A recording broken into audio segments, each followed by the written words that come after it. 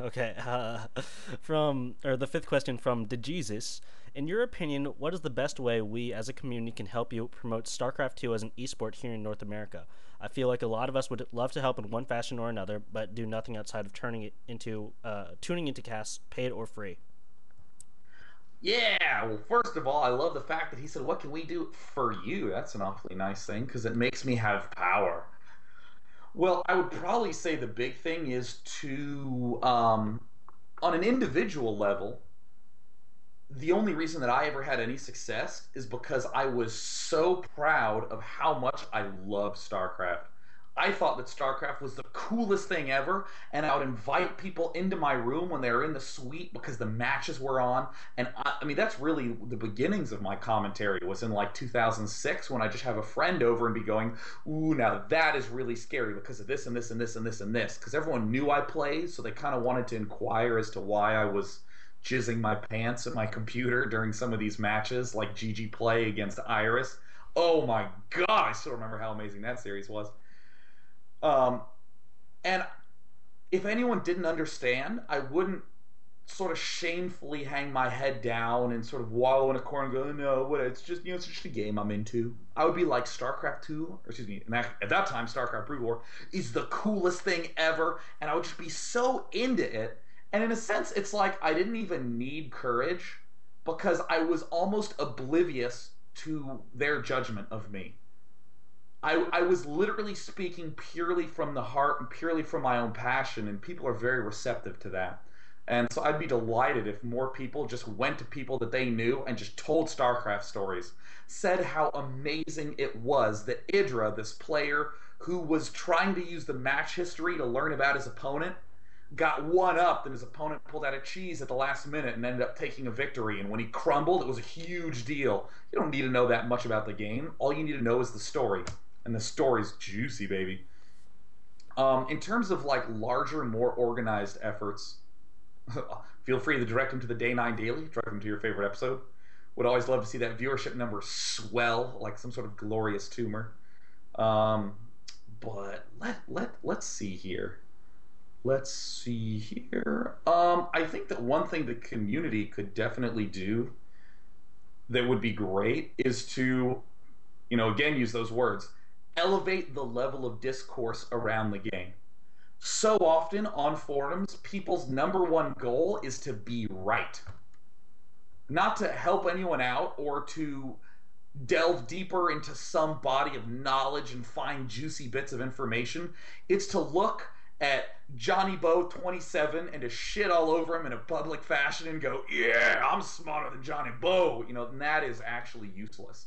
Um, so I strongly encourage anyone who's listening to this to take it upon themselves that when they see something in a forum, to contribute and to be positive. And no matter how negative someone becomes, sidestep it and just keep being positive and mature and intellectual and respectful and all that good jazz.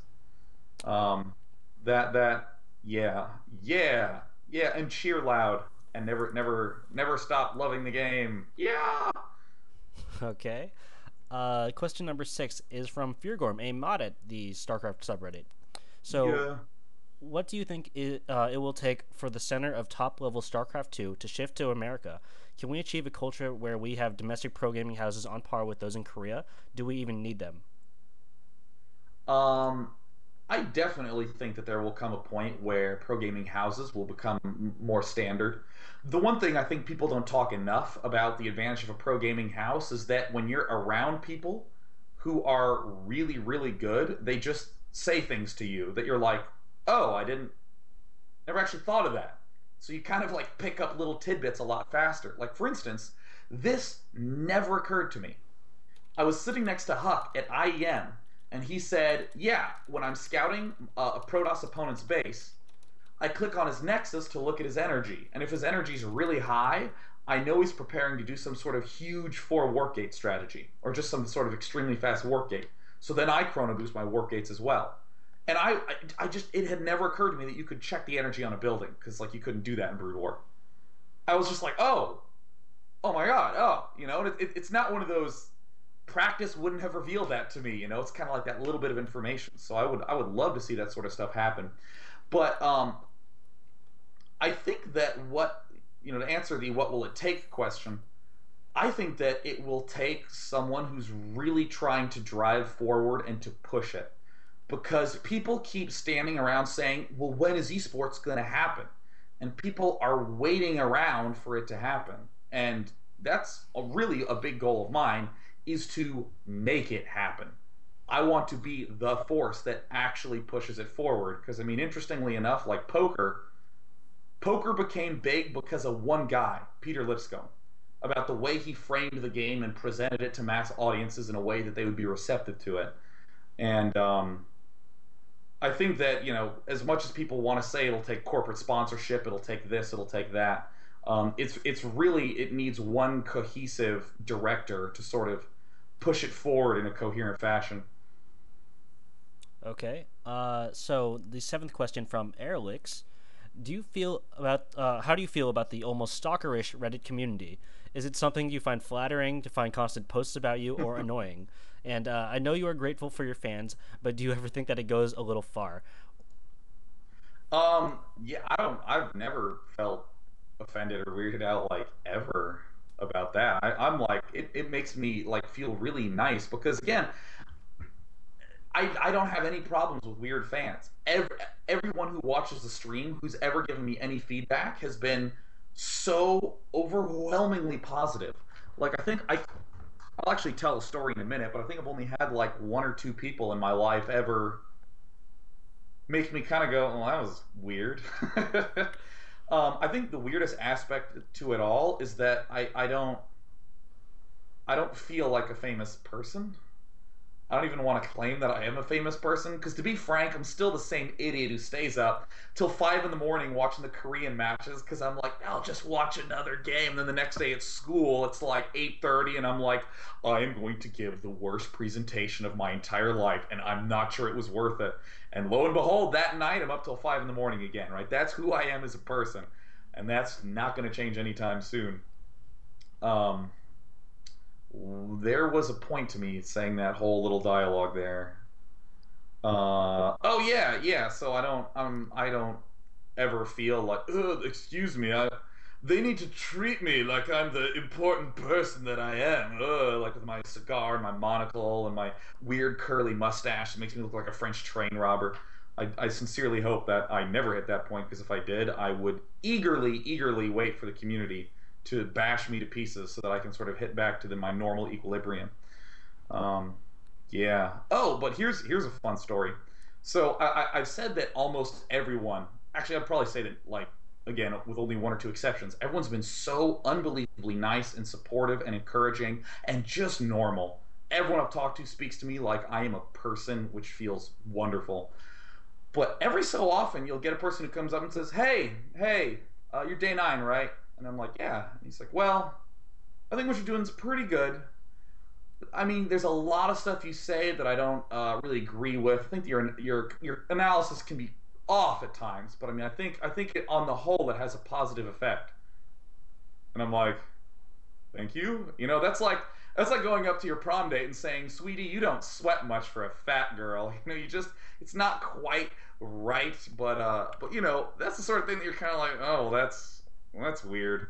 Whatever. And then there's just giant droves of unbelievably nice people at the end of the day.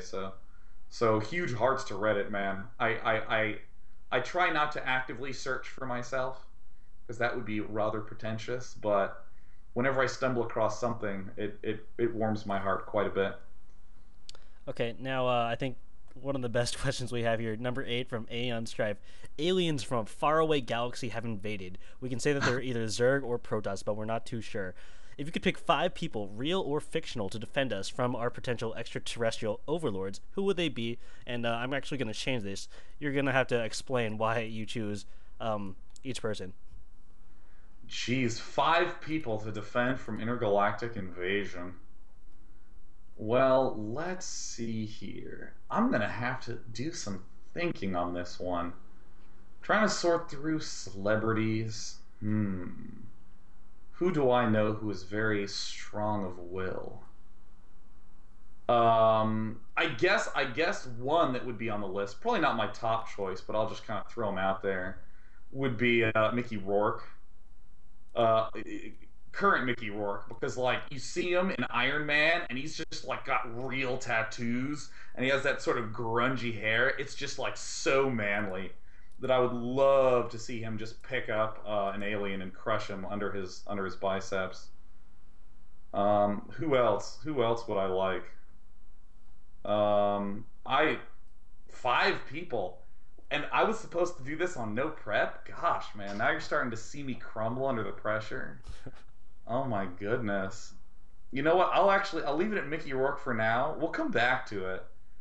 Let's go to the next question, and I'll answer it without even understanding what I'm saying, and then hopefully I'll have four more names for you. Okay. Oh no, wait, hold on. Ben Franklin. Who am I kidding? Ben motherfucking Franklin, ladies and gentlemen. That guy is such a badass because here's what makes Ben Franklin such a hero. Whenever he didn't have the tool to get what he needed done, he just invented it, you know? So he'd be like, oh, it's so hard for me to turn the pages to my book. I'll invent a page turner, whereby the press of this button and the motion of these gears, I'll turn my page automatically. Like, he was such a sick hero. Um, the prostitution thing, I suppose, is a little concerning, but you know that's not something you need to worry about when you know you're battling giant aliens. But I don't know if you guys were familiar with this, but he was definitely into the ladies in a morally questionable way. And you'd always read his letters in elementary school, where he'd be like writing to his wife. He's like, "Dearest Elizabeth, woefully I must stay overseas another month." Like, and you're like, I know what you're up to, B. Franklin. But he would be like the sickest hero to deal with intergalactic invasion, in my humble but entirely correct opinion.